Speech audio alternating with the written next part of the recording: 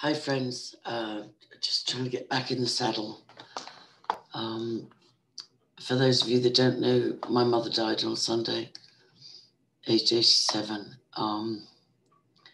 in her own home, in her own bed. Looked like a heart attack. She has had angina or heart issues.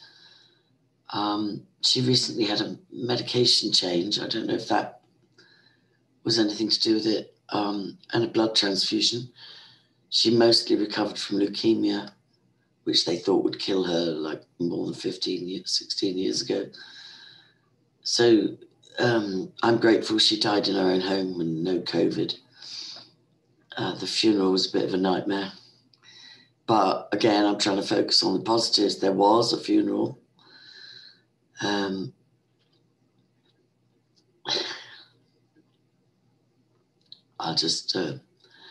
I'll probably do a series called Memories of My Mother. Not all rose-colored glasses as well. It's been a very difficult relationship. So yeah, but this is one of the reasons why I can't hate Facebook altogether, because I've had probably more than 500 genuine messages of condolence and sympathy. And I'm really grateful for that. You know, people I know, people who knew my mother, people who didn't know her, but who related. And even I kind of had a blurting fest between the death and the funeral. Another nice thing, I suppose, is that my mum died on Remembrance Sunday, and her father had got shrapnel embedded in World War I, but the doctors said they didn't want to remove it. It was safer to leave it in situ. And he went on to live to his 60s. But then in his 60s, he had an endoscopy and it dislodged the shrapnel and it killed him. So ironically, he died within 6 months of retiring. And then she lost a brother in World War II. And my grandpa, he said after World War I, he said to his family, don't you ever celebrate war. I don't want you going to any requiems. I don't ever want to hear my family glorifying war, because there is no glory in war. But still, my mum died on Remembrance Sunday and was buried on Remembrance Day at 11 a.m. on the 11th of the 11th. You know how Freemasonic is that, but she would have liked that. So, yeah, it's been an emotional few days, but I just want to get back in the saddle, and I wanted to address, there's been so many shocking things happen, and it gives you perspective. You're not going out, Ruby, no. Just small blah, blah work stuff.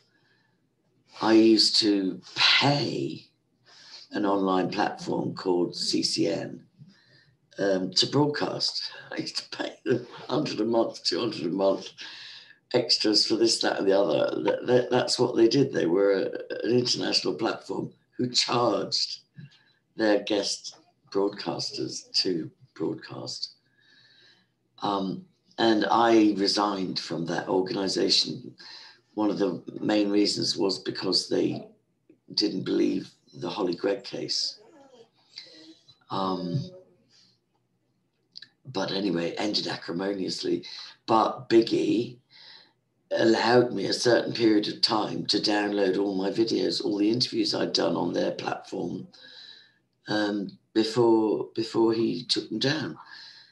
And so those were my archives. And then I put one up just recently because I was doing another interview with Colin Black, the artist of the paintings behind me, and he copyright struck it and got it taken down. And I just really want to know if there's any support out there for challenging that. To me, my voice is my voice. I don't care whose platform I'm on. You know, if Miles Johnson is filming me and interviewing me, if I'm paying Biggie and Mel to broadcast on their CCN, which they got sued for, threatened with a lawsuit, because their logo and their title was so close to CNN deliberately that CNN threatened to sue them if they didn't change it. And they may even have sued them because they've changed their name. And that's another thing I want to say to YouTube. How can CCN do a copyright strike when they're no longer allowed to call themselves that? And how can people copyright strike my voice and my interviewing and my broadcasting? I think that's immoral. I think when two people participate in a conversation, they should have equal copyright ownership of that conversation, you know. So that's I might get round to appeals. I'll try. It's the least of my worries right now. But I just want to address briefly the WILFRED WONG situation, and I don't want to address it with any particular standpoint. I want to show you three possibilities and give you the information that I've received. And I've always said research is not my thing. I'm more of a speaker. But I'm very honoured that people trust me and have done for years and years and years, particularly survivors, because I think they recognise the truth. You know, we recognise truth amongst each other. And so people tell me stuff. And I do have that photographic memory thing where I can remember this goes with that and this goes with that and this. But without the research backup that I've had for years now, I've never pretended to be that kind of a scholar, but I'm very honoured that people disclose to me. And sometimes I'm clumsy with that disclosure, but mostly I'm not. So the things I know so far is that, and I'm not going to reveal my sources, and that's my privilege as a journalist. And I'm also in Ireland, and I also do not consent to secret family court laws. I think even, what's his name, Mumby, you know, has said that the secret family courts need reforming, both in Ireland and other parts of Europe, maybe, I mean, England, and, you know, because these laws that are brought in supposedly to protect the anonymity of children is often to protect the adults in contentious situations, particularly with abuse. So what I know so far about the WILFRED Wong, the ex-barrister and renowned activist for children's rights and against, specialising particularly against satanic ritual abuse, which I'm surprised I haven't had more to do with him since I was covering the Hampstead case, and I've always covered my own history of MK Ultra, but I've always been aware of him. It's closely allied with Belinda Mackenzie, and recently with John Wedger, and interviewed by Sean Atwood. I do like the connection with Talk New York. He featured in a 3-day conference in New York on satanic ritual abuse. The commentary I did on Hampstead featured the first day, and then WILFRED Wong and Gregory Reed, Dr. Gregory Reed, featured the second day, and they were both superb. And I think the third day was testimonies and questions and answers. And I've heard him say he's a Christian and I'm a Christian. But I just have never had close dealings with him, and I'm not sure why.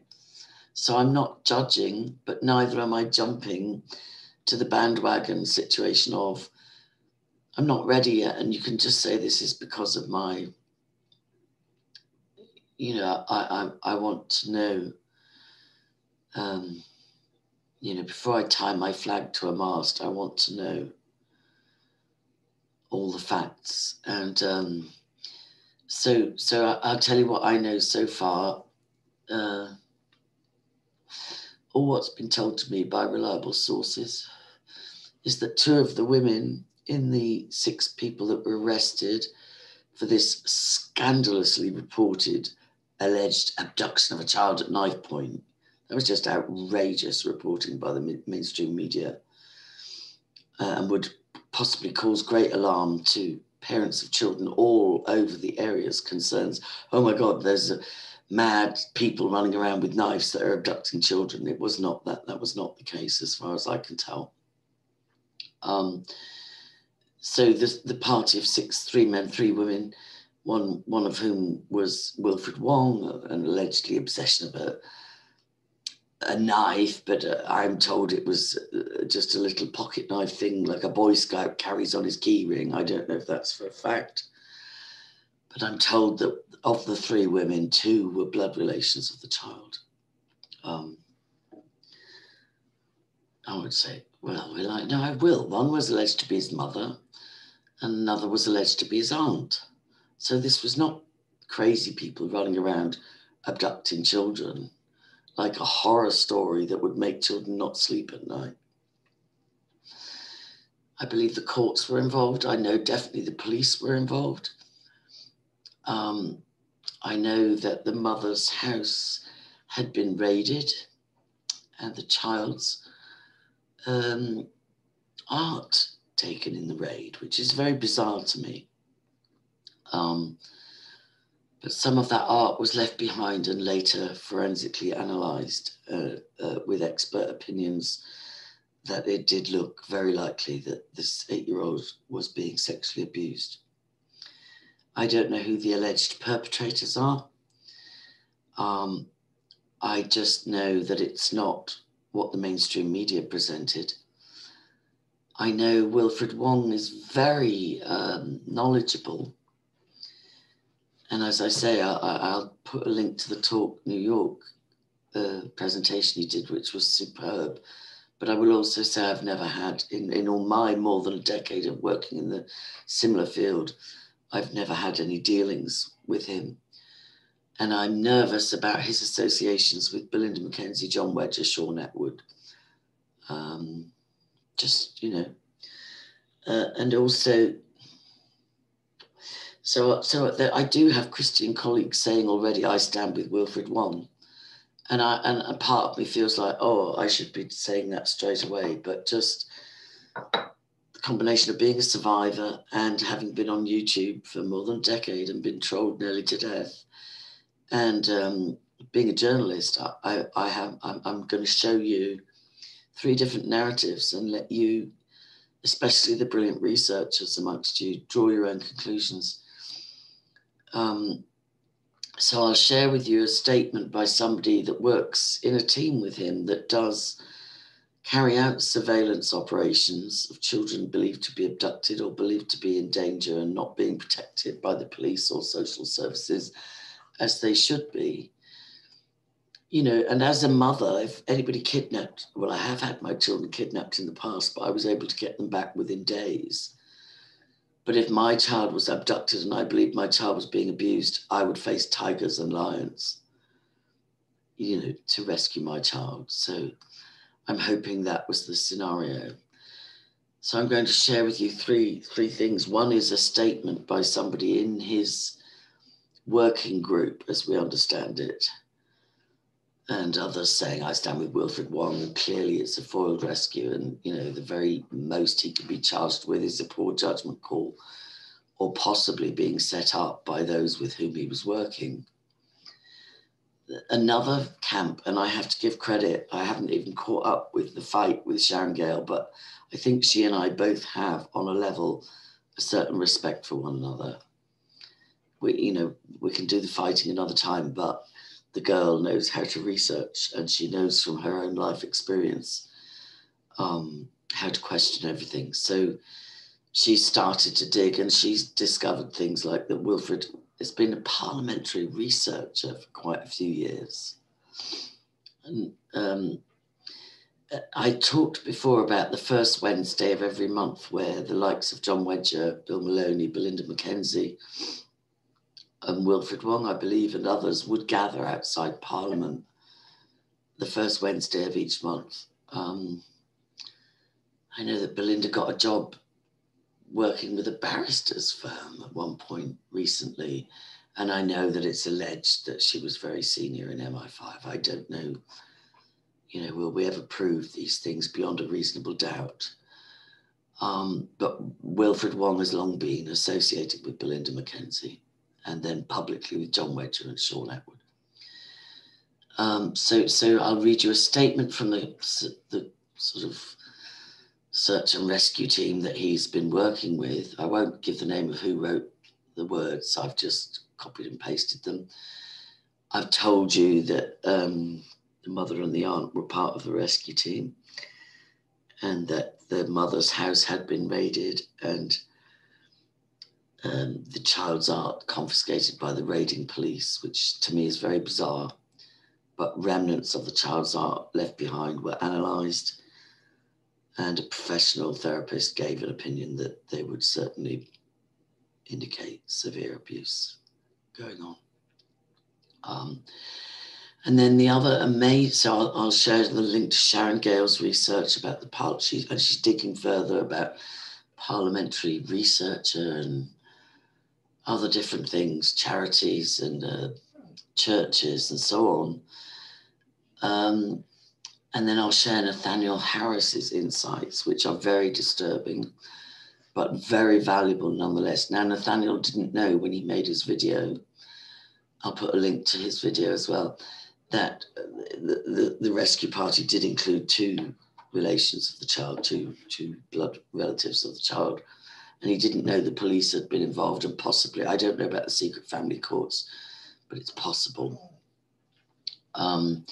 But he made some incredible, he raised some incredible questions by highlighting again the paedophile rings he's aware of through his own mother and stepfather and his own childhood, particularly in Wales and Milton Keynes, which is where WILFRED WONG and the other 5 adults and the child were found in a service station near Milton Keynes with false number plates. And he talks about Milton Keynes being another absolute hub for the paedophile ring with which he's familiar. So we've got 3 possibilities. We've got either WILFRED WONG is completely innocent and did a heroic thing and got waylaid and paid the highest price for it. That's one possibility, and that we all need to rally and get behind him and prove that the mother's suspicions were right and the mother's a good mother and expose the paedophiles. That's one possibility. We've got another, that there's parliamentary connections and things that don't add up, companies and methods of earning income and so on. No, you're not going out. No, you be a good girl. Sit down. And the final possibility is that, and this is the one I don't want to believe to be true, but I do urge you to listen to Nathaniel Harris's video. He is an occultist, but not, there's this thing, and I would just say this. He says that Satanists don't believe in Satan. They just want an excuse to have orgies and be paedophiles and degenerates and depraved. And I do agree there's 2 kinds of Satanists. And I think Anton LaVey represented that level of alleged Satanism, paganism, occultism that Nathaniel's describing, where it's just a buzz and it's just lie down, Ruby, now, sit, where it's just an excuse to be debauched and depraved.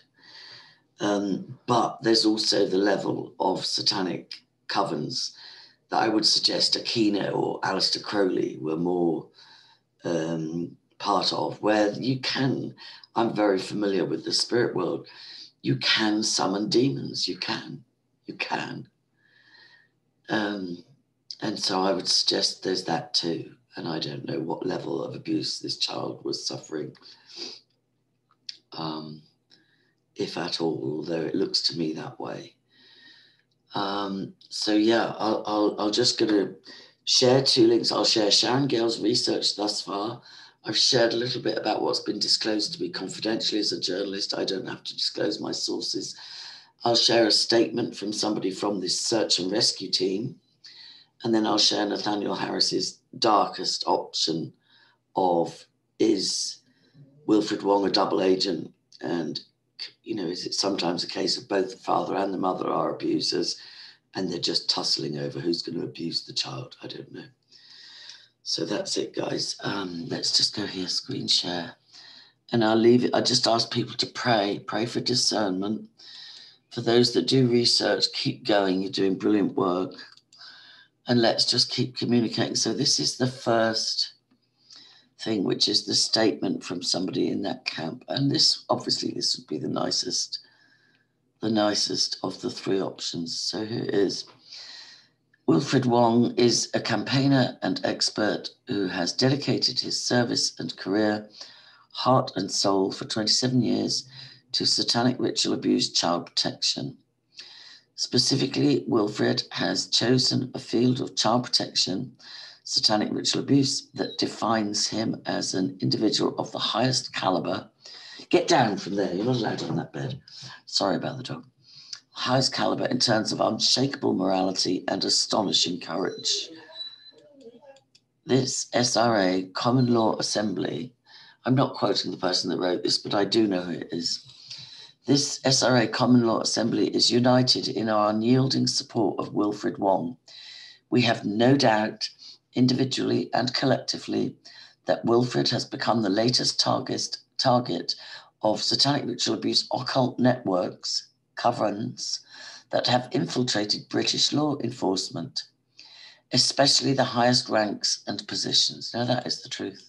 I don't know if WILFRED is, but that is the truth, that there's infiltration across the board. From our research, we are clear that WILFRED was engaged in a rescue operation of the child in question from a satanic coven on the island of Anglesey, Wales, which does have history. This satanic ritual abuse common law assembly has received reliable information that the mother of the child in question was with WILFRED WONG's rescue team when he was arrested with the charge of kidnapping. They were all charged with that, and 2 out of the 6 have pled guilty. I do wonder if that's the mother or not, for the sake of their child, I don't know, or out of fear, I don't know. And that she is in full support of WILFRED and his rescue team and their child protection objectives, hence her presence in accompaniment. The child's mother was also arrested with WILFRED for the kidnapping of her son. I don't know if it was a boy, I thought it was a little girl, but anyway. Her son was subsequently abducted from her care by corporate Crown law enforcement agents and returned to the satanic coven from whence WILFRED WONG and his team had rescued him. I'm quoting somebody. WILFRED WONG's satanic ritual abuse rescue team, all currently incarcerated by corporate Crown law enforcement agents. WILFRED WONG, 55, of Camden, London, SRA campaigner and expert of 27 years experience. And then I'm not going to read the other names right now. You can find them in the mainstream media articles. Possession of a knife, even for the purpose of self-defense, is fully lawful under common law jurisdiction. This SRA Common Law Assembly will be contesting the abduction and incarceration of WILFRED WONG and his team to the full extent of common law. God, I hope this isn't the same people that defended David Noakes and Linda, who are both in prison. Goodness me. Furthermore, we fully commit to continuing WILFRED's objectives to rescue the vulnerable 8-year-old child from continued satanic ritual abuse crimes, and will be initiating investigations aside from corporate Crown authorities in order to ascertain the details and profiles of the individuals responsible for a clear and obvious abuse of justice, not least journalists attempting to obfuscate the essence of this high-profile SRA child protection incident. I do agree the journalism in the mainstream newspapers that reported on this situation have been outrageous, and they're very clever because they put allegedly here and there, but it was scandalous journalism in my opinion. Right, so that makes me nervous because that same kind of brouhaha, is my lovely mum, was said about Melanie Shaw and about David Noakes and Linda Tyre, and all these people ended up in prison. Rupert Quaintance, Sabine McNeill. There was lots of huffing and puffing, but it didn't save them from prison. So I hope this isn't a setup. Now, this is Sharon Gale's talk. And, you know, there was a little girl who had a little curl right in the middle of her forehead. When she was good, she was very, very good. And when she was bad, she was horrid. So this is excellent research by Sharon, and I'm sure she'll continue to do so. So I'll put a link to that. Let's just see if we can pick up any bits and pieces of what she's saying. On 1st of September, knows how many YouTube interviews that he's done. As you can hear, the baby next door is screaming as normal. So that's that 7. So then he sort of like, we don't really know what he done from 2000. It's up again in SPUC Pro-Life Limited.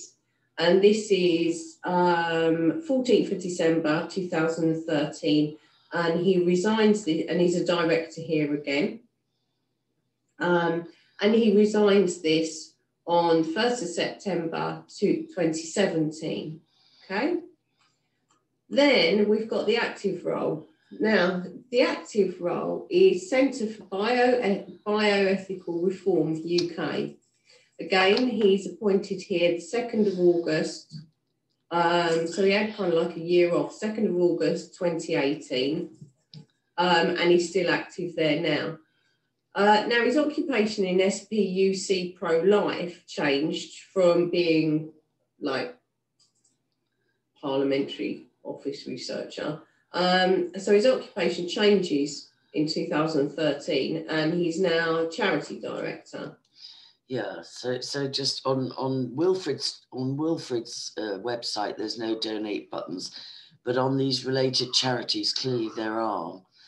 And I know Belinda Mackenzie has had different charities, the Knight Foundation and Iran Aid and different, and then we've got, you know, the whole thing with the John Wedger Foundation. And I know that a lot of people that want to help end, you know, protect children and end child abuse will make donations. It's a very lucrative field, sadly. And so I just hope that we can flush out whoever are charlatans in the field and just obviously support those who are not. So I highly recommend the research Sharon's done thus far. I don't think she's drawing conclusions, although she might be more cynical than me. I don't think there's anything strange as a Christian to be pro-life. That's just, to me, it's not rocket science, you know. You know, to want to protect children, part of that being to be pro-life is normal to me. But the thing that pricks my ears is parliamentary researcher. Like, who's paying? Who's paying? If somebody's a parliamentary researcher, are they hired and employed by Parliament? Are these people establishment? I don't know. There's questions that are well worth asking. So I'll share the link to that. And then I'll share some of this one, which is excellent as well, although without all the information, because Nathaniel was not aware that there were any family members in the rescue stroke kidnapping team. But his insights, the biggest thing he says is not only is Wales renowned for satanic ritual abuse, which was successfully prosecuted in part in the Kidwelly case, but he speaks from first-hand experience of the ring in Milton Keynes, which is where Wilfred and the other 5 were found with the child with false number plates. So I'll just play a bit of this. Well, inside open and in the pagan scene, fled to Milton Keynes. Yeah, so I'll just say that. Hey, and then taking the child to Milton Keynes, which I know from personal experience is also a bit of a hotbed. 2 of those from the Colin Batley cult, prominent in the pagan scene, fled to Milton Keynes and now live there, being my parents, Anne and Adrian Bryn Evans.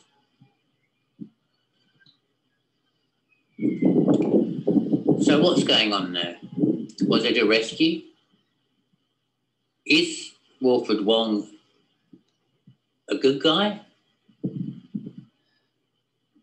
But his faith blinds him to being as effective as he could be? Or is it like I suspect? That he's not a good guy. Not at all. And I'll leave you to watch that whole link.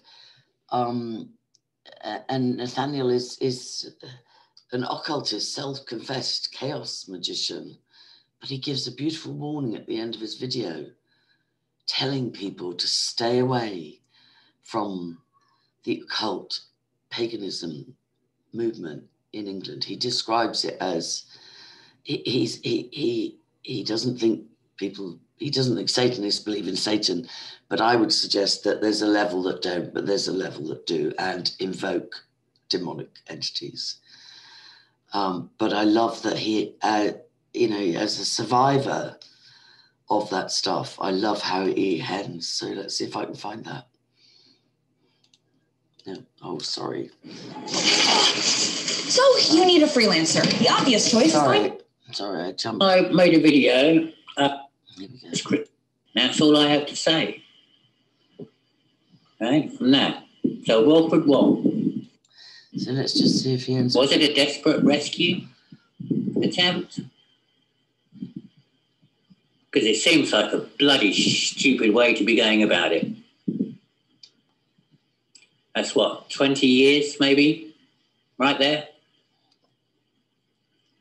How's that going to help the cause then? How's that going to help those of us who actually are struggling to see justice, huh? All right, so I missed the bit where he says, "I'm find it." Any of these people. My advice remains,